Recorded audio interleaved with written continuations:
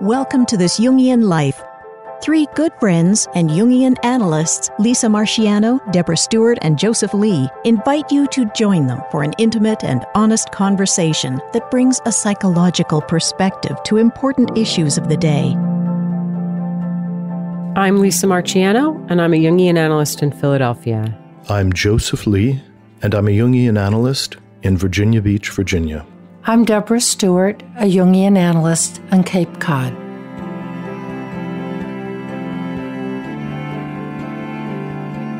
Today, Lisa, Deb, and I are going to talk about some new information that we've just come to our awareness that a group of impact investors and creative types that had previously been associated with a large entertainment conglomerate, and that large organization would be very familiar to most of you, have purchased C.G. Jung's private residence in Kusnacht, next to Lake Zurich, and also his tower in the village of Bollingen on the upper basin of Lake Zurich.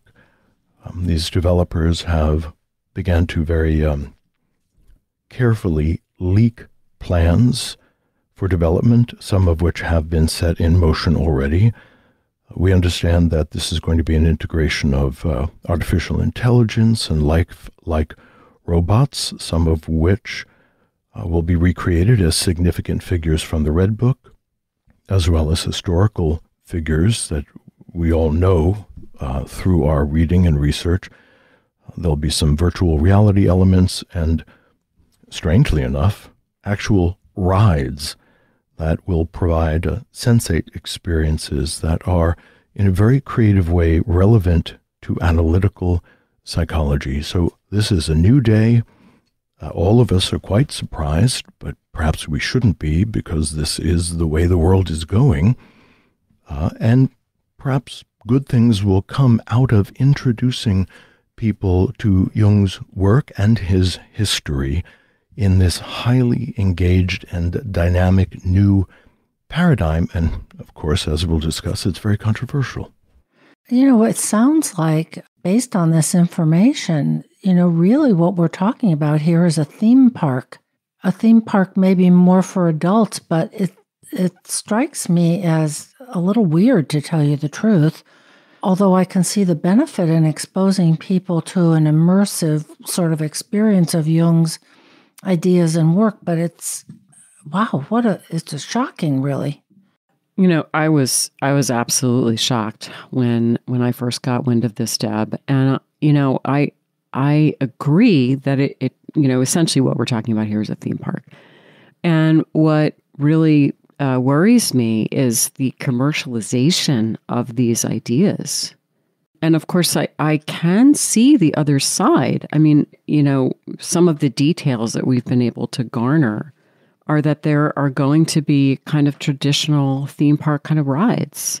So, for example, there's going to be something called Dream Mountain, which will be a state-of-the-art roller coaster and, sort of inside a giant dome. So it will be very dark. And as you travel through the twists and turns of this roller coaster, you will be exposed to randomized, very highly realistic dream images, some of which will be nightmarish.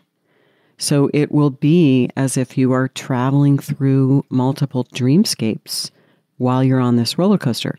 So, I have such a mixed reaction to this, because on the one hand, it sounds like a wonderful way to just engage the unconscious and increase people's awareness about dreams and how magical dreams can be. And on the other hand, it just seems like a crass materialistic, grasping, just mining this for its commercial value.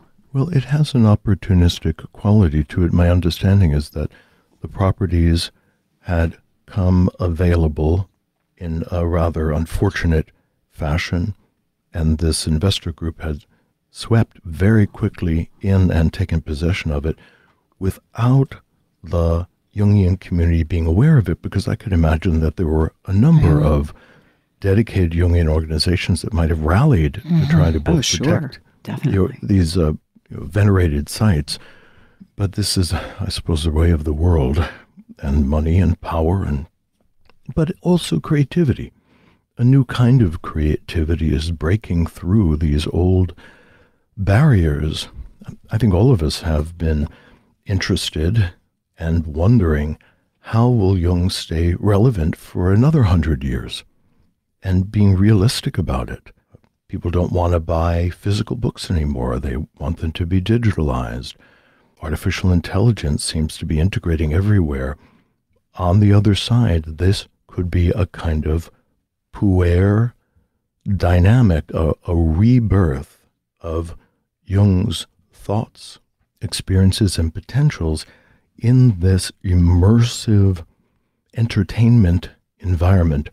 And of course, I was really imagining what Dream Mountain could look like, what it could feel like.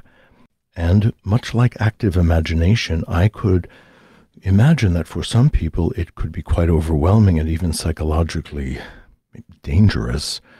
And I'm hoping that the consultants who are involved with this are insightful enough to know what an average person could tolerate if they're exposed to that intense archetypal content.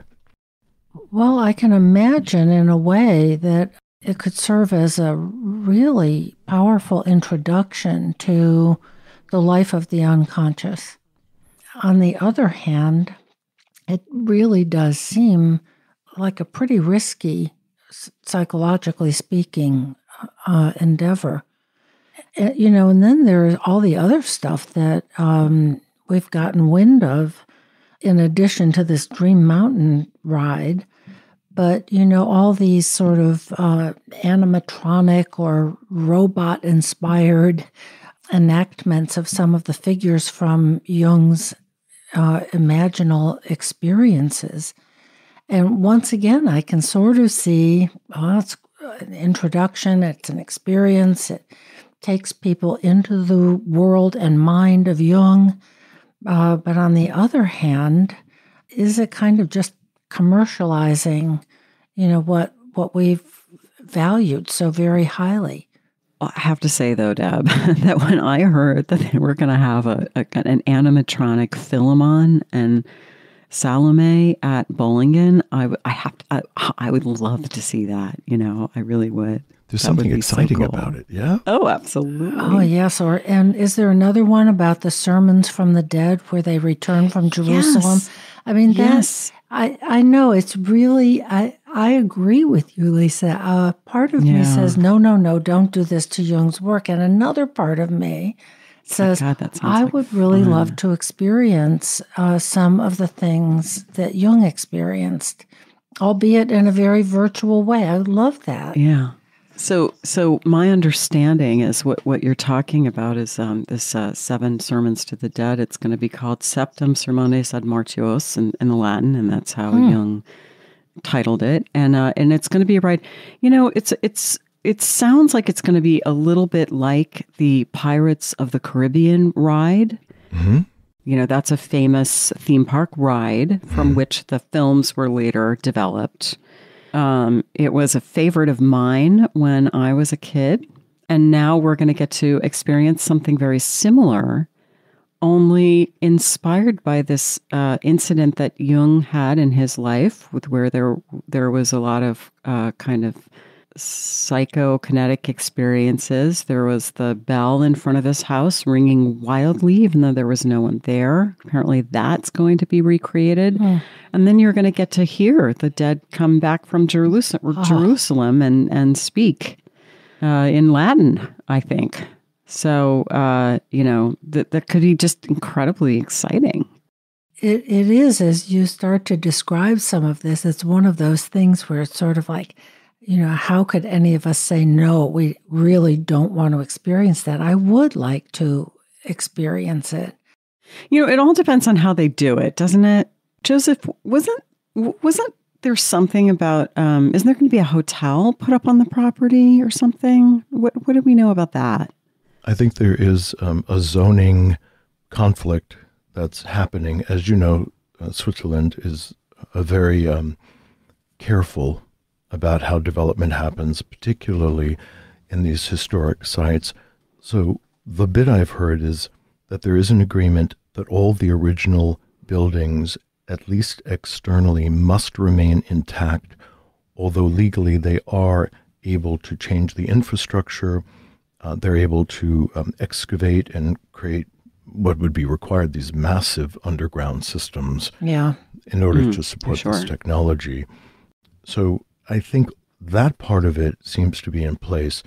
They are in negotiation, and they have some extraordinary plans for creating something like a monorail system from the various sites to the hotels, which would be in the outskirts of the village.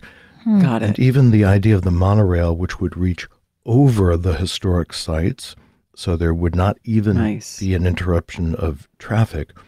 But the hotel is actually slated to be about a mile outside of Bollingen, and it's going to be an enormous compound, much like that famous hotel Atlantis. Oh my gosh. Which is going to cater to this enormous variety of physical experiences and be luxurious and all-inclusive. And so I think they're really trying to give people a sense that this will be impactful and initiatic even, and at the same time, frankly, catering to people's need for rest and relaxation and pampering. Yeah. You know, Deb, I'm remembering when you and I went to Bollingen in 2019, and somewhere on our Instagram, I think there are photos of us there. But I remember we sat and had a coffee in one of these little lakeside towns, just short, just a little ways outside of Bollingen. And it was just so charming, with this kind of medieval architecture and this delicious coffee and the Swiss pastry and the view of the lake. So I can see how this could be a really exclusive resort experience with this very interesting entertainment piece. It's interesting. I wonder how they got investors to go in on this, though. I mean, it's a little surprising that they feel like there's a market for this. It doesn't really surprise me, actually.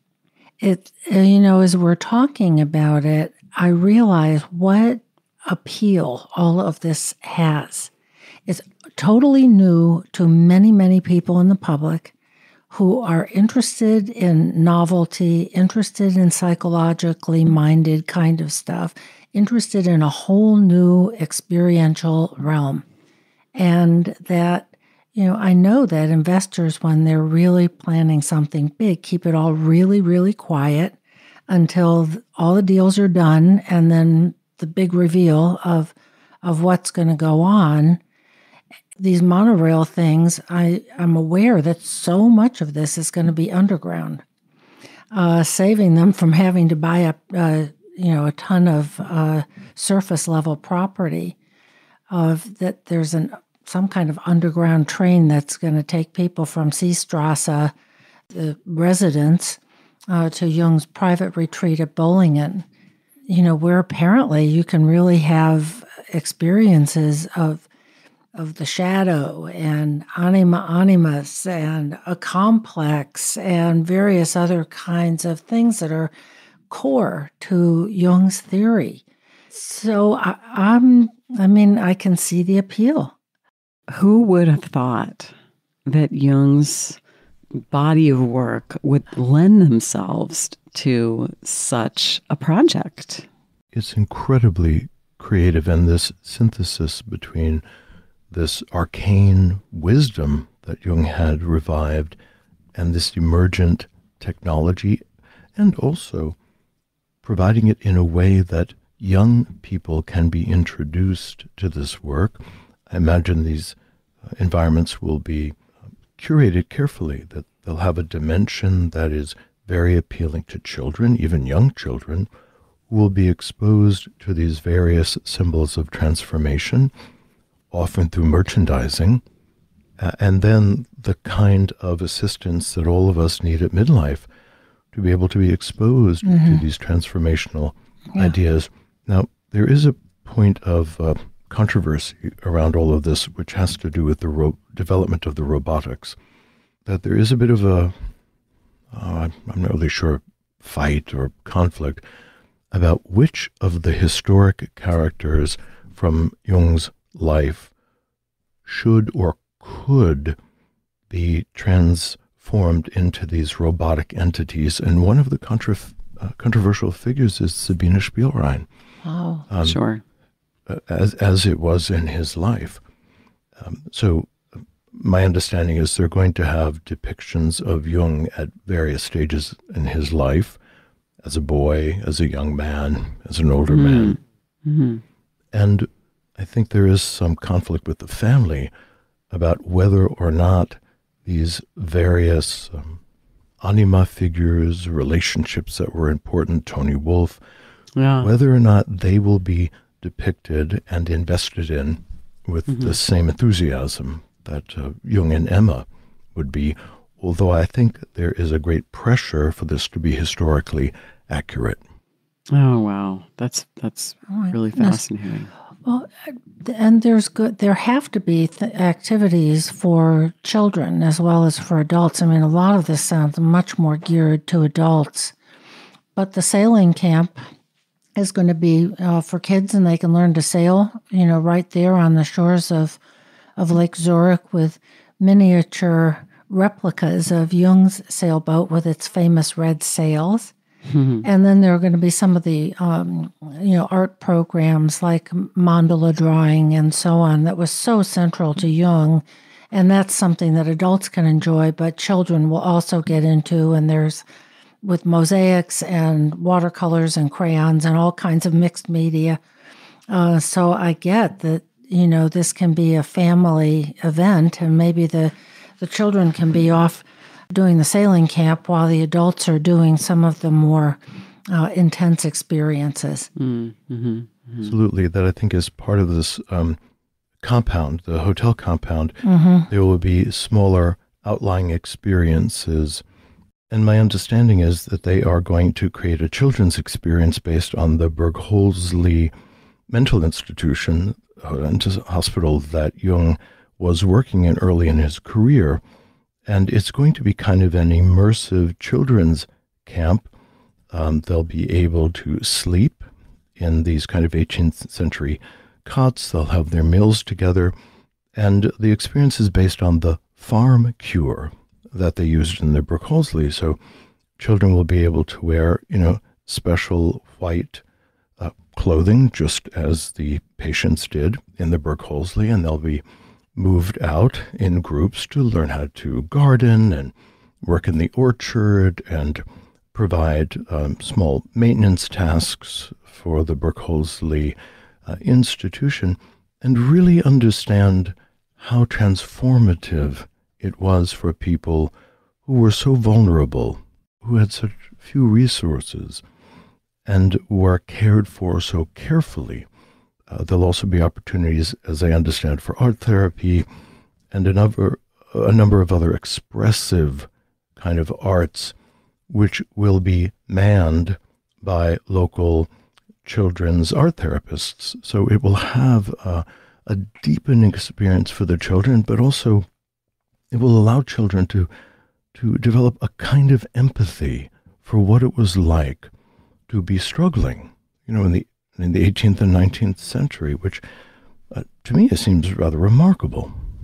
Oh, I'm just thinking, if you were a parent and you just wanted a break, and what a great thing. You could get away with your spouse, put the kids in the mental institution, and just enjoy yourself. Absolutely. Not literally put them in a mental institution, of course, but to give them this immersive experience of what that was like. I think it's bold, very bold. It's sort of like an outward bound experience with sort of a psychodynamic theme and intent. Is that kind of That's a great way of putting it. It's a great way of putting it, Deb. Yeah. I don't think so. My feeling isn't that this is literally a treatment center, but more an immersive thing. So much like that kids may go to a dude ranch and dress up like cowboys. And what's it like to live in the Midwest in 1850. So what would it be like? It's 1900, and it's what would it be like to have hysteria? Origin. Well, I think that would I think that would be very interesting.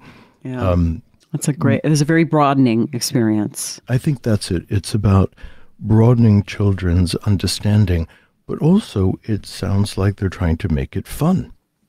Fun at the Bergholzli. I think I might want to call it something other than the Bergholzli, because I think the reference to a mental hospital is a little heavy, but who knows? I mean, all this stuff is still in development. I like the idea of such an experience for kids.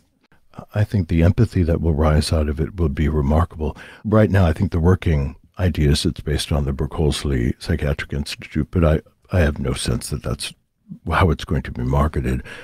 But it's in development along with the other kinds of opportunities. I know that part of that installation will involve a kind of mud experience. That because Jung, of course, spent time playing at the shores of Lake Zurich in the mud, creating these very important figures and structures, which was a kind of art therapy. And he was interacting with these figures as a way of integrating his experiences. So they are building these enormous, very carefully created mud tracks as something adjacent to the Bergholzli, so the children can also have this experience of being there in the sun and the wind and the beauty of the lake, and forming these small kind of figures and towns and villages that represent these psychoactive elements that children have inside of them. That seems very rich to me. There's another thing I think they've done that's very clever is in Jung's house, there's a big room. I think it was the dining room, if I'm not mistaken, that had a view of the lake. It's a really beautiful room. They're going to convert that into a bar, and it's going to be called the Alchemist's Laboratory. Wow, fabulous! Yeah, and it's gonna specialize. It's gonna create these sort of specialty cocktails. So, for example, the calzonado. Which is just a fiery combination of different liquors. The Salutio. Oh, I get it. That is very cool.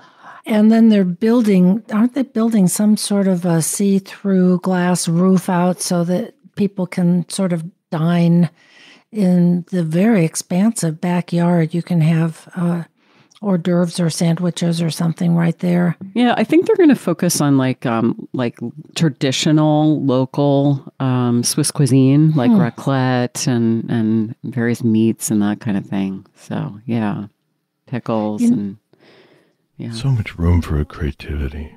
One of the things I would really enjoy is really the opportunity to access the library experience.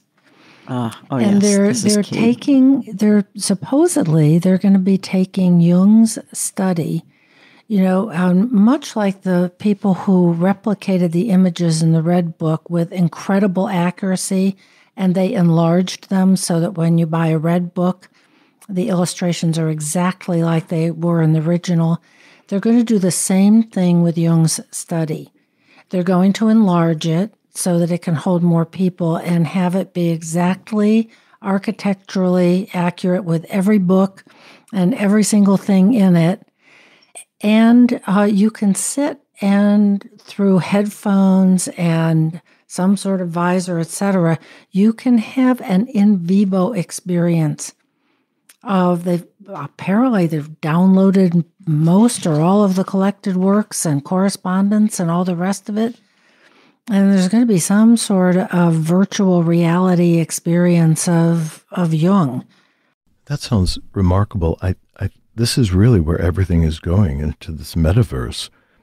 So for people to come into a comfortable setting like Jung's library, put on the equipment, and then actually feel that they are touring and touching and interacting with all of these objects, be able to read through these books. And of course, because it's virtual reality, if you touch some of the ancient languages, then there's a translation that immediately happens. So there's all of this assistance to really enter into the mindset and lived experience that Jung had. Undoubtedly, the impact is going to be tremendous. And then I guess it's kind of tongue-in-cheek, although it's a part of the design plan, that they're going to have a small coffee shop off of the library called the Caffeinatio, which I think is hilarious and delightful. That's great. That's great. I love it. You know, love it. That's we all wonderful. love our Caffeinatio. This is the really expansive part of the vision, right? Because they're going to, working off this AI model, they're going to kind of feed into the AI all of the collected works, all of Jung's unpublished work, biographical details that we know about him. And so there will be sort of an AI Jung that initially will only be available at this site. But my understanding is eventually they're hoping to just make it freely available online. It's going to be called ChatCGJ. Huh.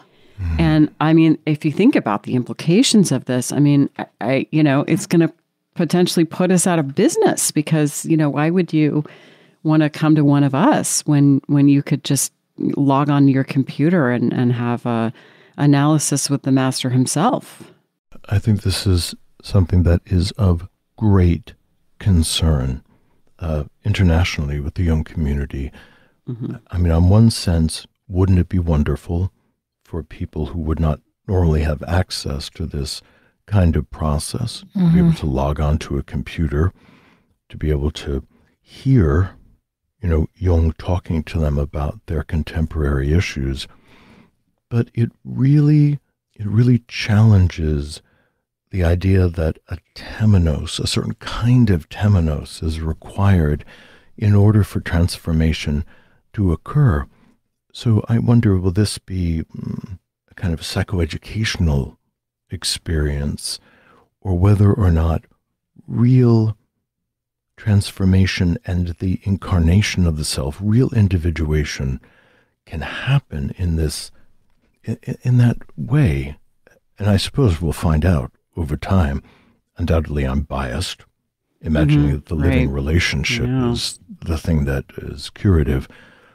But we may be shocked that they're getting smarter all the time, and it's just gonna. I had understood that it was going to be more interactive with the content and the collected works and Jung's other writings, but what I think you guys are saying, and it makes sense given where all this automated AI is going, that you could actually have an analytic experience virtually. Yeah, definitely.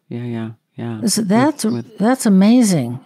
My understanding is that at this resort that they're crafting, the AI will initially be available in a sort of advanced kind of robotic version of Jung, so that the conversation, you'll feel like you're really encountering him.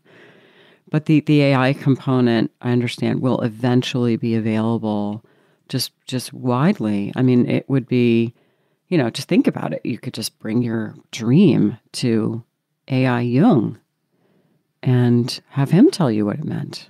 Oh my gosh. I mean, I can imagine. Sort of put the podcast out of business, But think of the spin-offs that lie ahead here. You could also consult with Marie-Louise von Franz and Barbara Hanna and Tony Wolfe and Emma Jung and Freud.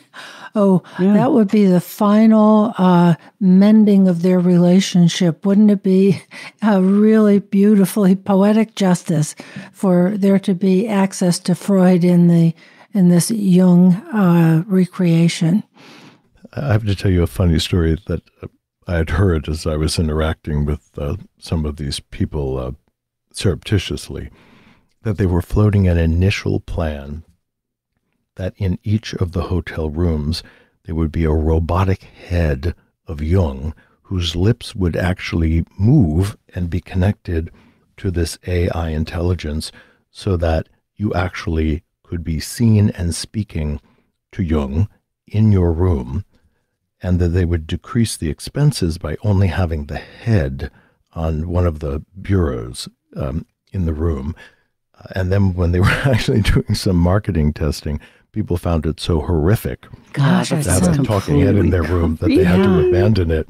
Yeah. But I really thought, they are really pushing the boundaries of how they're sure imagining are. this is going to work. Like they're having a shower and shouting over into the bedroom to have a chat with Jung's head in your room. Oh my God. So, there's no end to how people want to apply it, but I'm glad they didn't take that element.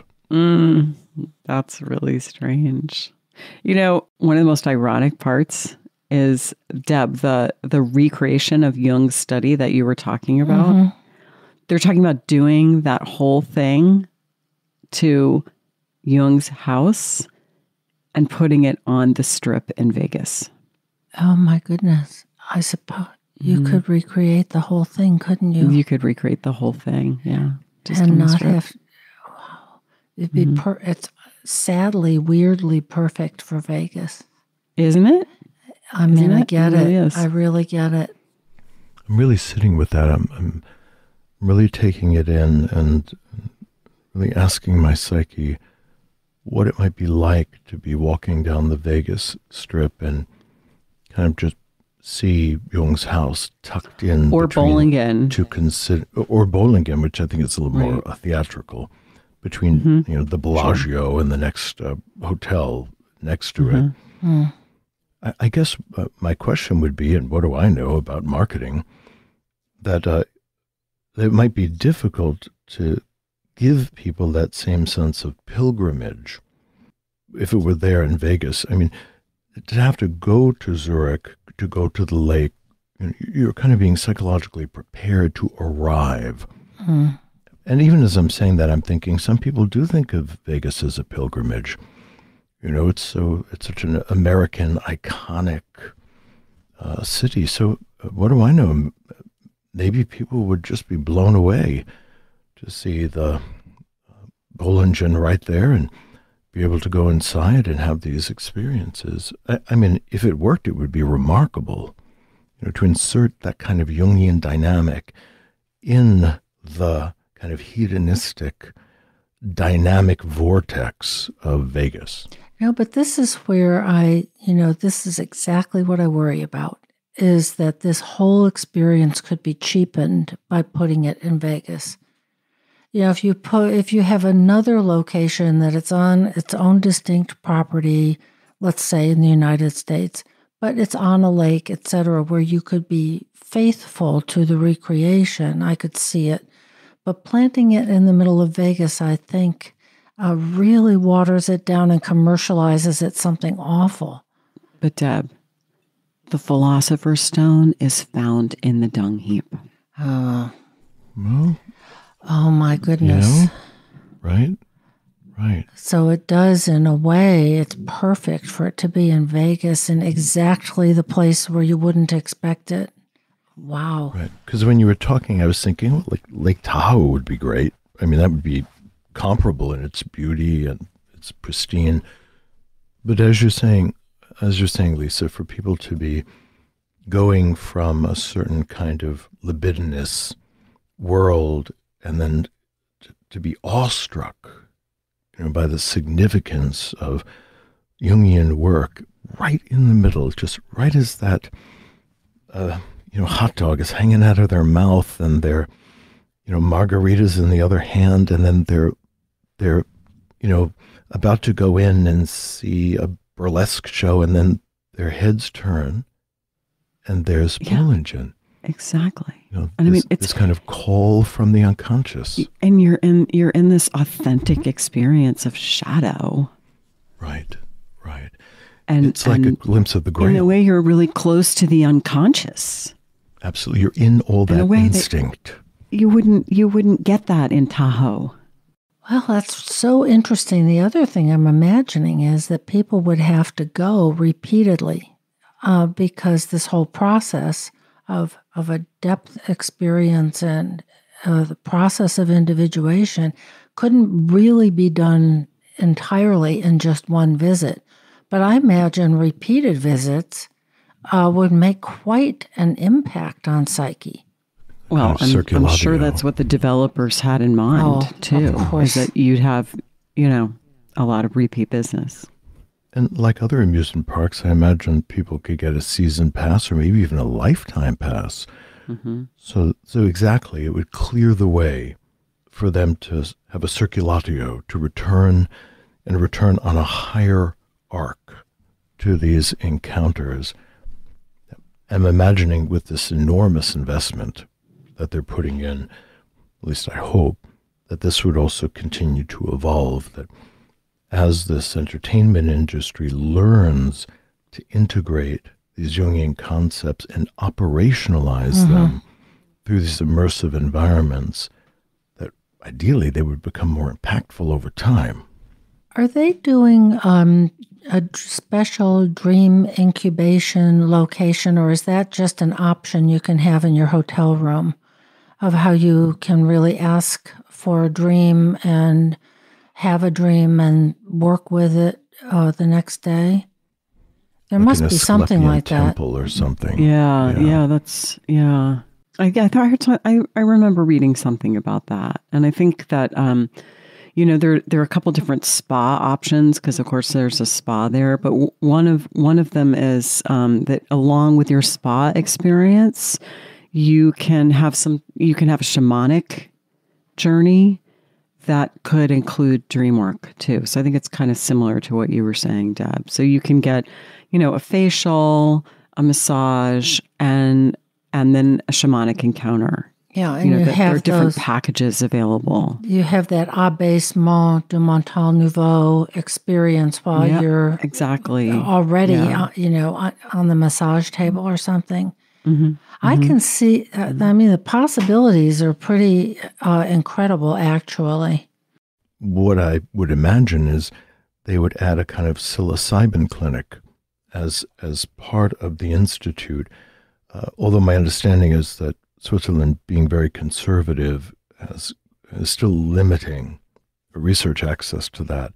But just as you were saying, Lisa, to be able to go to the hotel, and perhaps even as an offshoot of the Burgholzli Children's Camp, that there would be another separate institute that's extended off of the institutional building where people could have curated psilocybin experiences, perhaps even in a slightly immersive environment that would nudge people towards Red Book-styled experiences and really be captured in that dream world.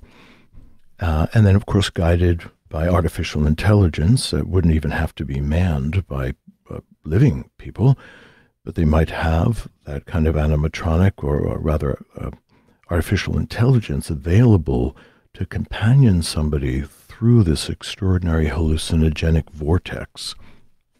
I'm making that up, but I could totally see that being a next step of impact as this is developing. There are so many possibilities here. I can see that they had no trouble at all getting investors for this. Yeah, it's really rich, isn't it? Whether it's for good or for ill, and it will probably be both, as we all know, it's going to be big. People are going to want these experiences. Of course they are. And what I heard is that they're expecting this to do very well. And if it performs as well as they're hoping, the next project would be a kind of theme park devoted to Joseph Campbell that would be called The Hero's Journey. Oh, wow. Well, we all know how much Campbell and Jung admired each other, so I could see that as a natural extension. Now, I would find that incredibly exciting.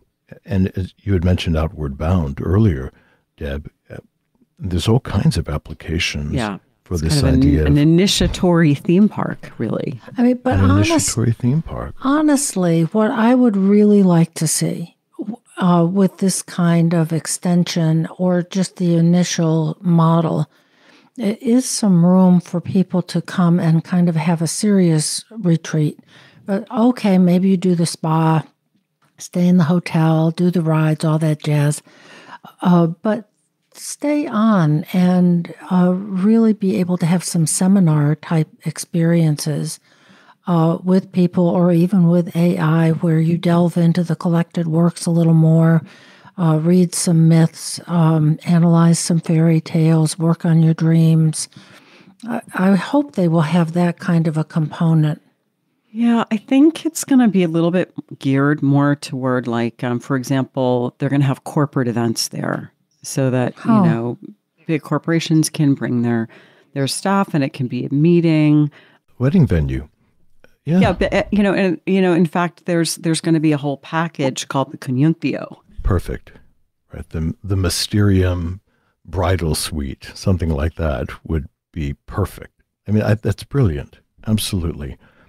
And if they could have this very curated image where brides and grooms could even be garbed in the way that Emma and Jung might have been at that time and within that culture. So, like people go and have those photographs taken where they're all dressed up like they're in an 1800s saloon, that they'd be able to have an immersive historic fashion experience. I think there would be an enormous appeal in that. But Deb, I want to go back to you, your feeling about it having a legitimate psychotherapeutic impact. And what I was thinking that the hard sell around that is that the Jungian community, particularly in Europe and perhaps in Switzerland, would have to really overcome their envy of what has happened, this enormous blossoming of Jungian thought and this repurposing of these organizations. Will they rise to the occasion and participate in this? Because I would imagine they would need skilled clinicians. And that's going to, I imagine, be quite a process for the analysts in Switzerland to buy into it and get involved. Yeah. Yeah. I mean, it's a little bit of a clash of cultures, really, I think. This sort of American, because this is primarily an American conglomerate. It's an international conglomerate, but based in the United States. And this kind of corporate, profit-motivated kind of sensibility. I was thinking they could have, in effect, visiting faculty from all around the world. That an analyst would come and spend 6 weeks or 8 weeks or something and conduct seminars and be available for consultation. I would love to do that. It sounds like so much fun.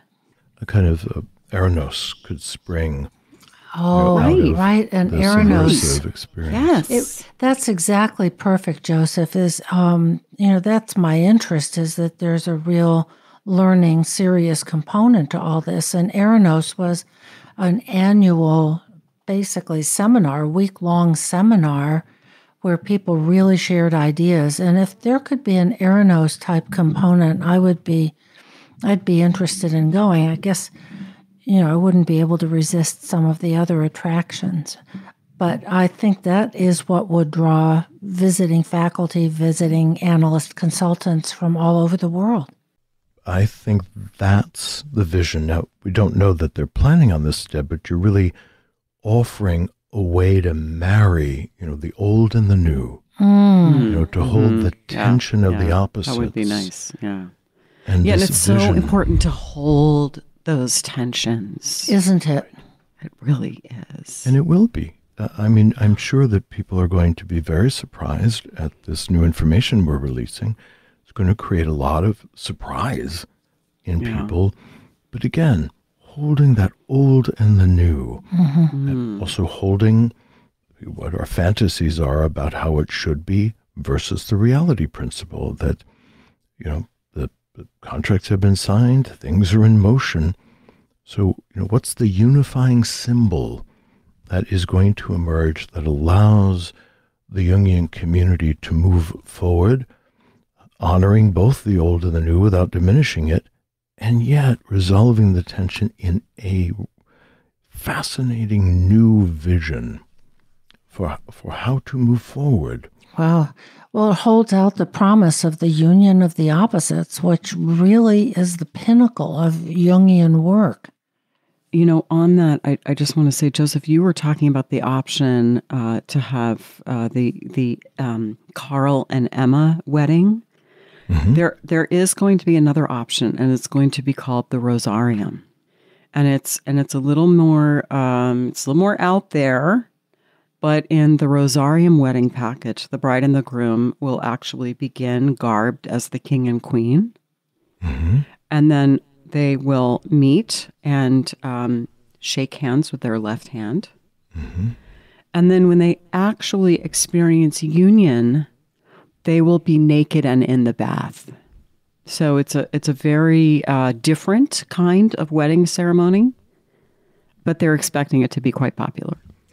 I think the revival of ancient images and practices at that level of detail could transform the whole institution of marriage. I mean, to really be in the conjunctio and sinking downward into the hot bath. I'm not sure how they'll do this technically. Maybe it'll be some kind of an enclosed pod. I know I've seen on YouTube these weddings where people can stay in these hotels under the water, which is reminiscent of that. Yeah. To be able to descend into that experience and really surrender to the blending and to come back up reborn and made into one thing, the rebus, Yeah. It really takes destination wedding to a new depth. Absolutely. And, it's really cute because if you opt for that package, they make available these invitations that are like woodcuts, and it says like save the date and it looks like this woodcut and, and the wedding favors are like these little glass retorts. I mean, it's just so clever. All that intricate marketing and evocation of the spirit of the Rosarium, and again, making it relevant to the modern psyche. Oh, yeah. I mean, that's the mission of this Jungian life, is to take these arcane ideas and really put them in people's hands while they're having a cup of coffee, while they're out in the world, while their kids are around. Yeah, so maybe this is just a really brilliant thing that even though we all experience some fear and resistance around it, but maybe this is taking these ideas to a new level. To really live Jungian ideas, experiences, and theory. You've been listening to April Fools. You've been listening to This Jungian Life. From our website, thisjungianlife.com, you can follow us on Twitter, like us on Facebook, help us produce future episodes by funding us through Patreon, and submit your dreams for possible interpretation on another episode. We'd like to thank our listener who shared a dream for today's show and hope you'll let us know what topics you'd enjoy hearing more about. Until next time, keep living this Jungian life.